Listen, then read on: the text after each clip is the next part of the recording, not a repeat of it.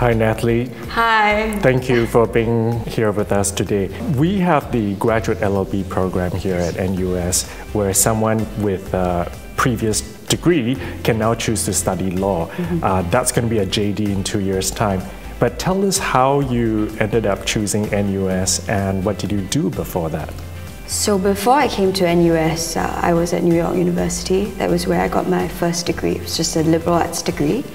And I came to NUS because I moved back to Singapore and I wanted to look into graduate studies, but I wasn't quite sure whether or not I wanted to move into academia or if I wanted to practice. I think that was always at the back of my mind. So I wanted to pick a school that would help preserve both options for me, and I felt that NUS had that sort of flexibility, most of all because of the faculty it tracks, but also because it does have a focus in both fields. And that's why I came to NUS. When you were here, you sort of thrown yourself into mooting a lot. Yes. Do you have any memorable experiences? Well, I think I should preface that by saying that mooting was never something that I had much experience with or thought I was going to enjoy. And so my entire mooting journey has been memorable in the sense that I'm doing something that I never planned to do and that turned out to be very rewarding for me. So one of my most memorable experiences, I think, happened quite recently because NUS just won the Jessup Moot, and I was very lucky to be on that team. So it was really quite a difficult, but also I think at the end of it, rewarding experience. And did your participation in moots help you determine a career path when you graduate? Yes, well, I mean, before I joined NUS, I wasn't sure whether or not I would go into academia or practice.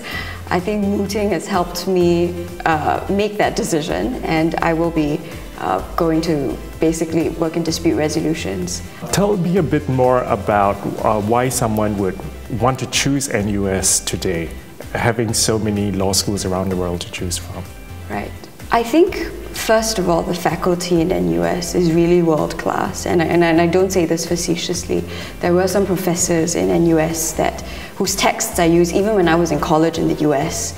And I think the quality of the faculty is really quite amazing. And then second of all, I think it's also because NUS preserves that flexibility for their students to do things other than practice. Academia is one option, but I also think that a lot of the students in NUS have many different skills and have many different talents. And I think in NUS there is still that freedom to be able to explore those things.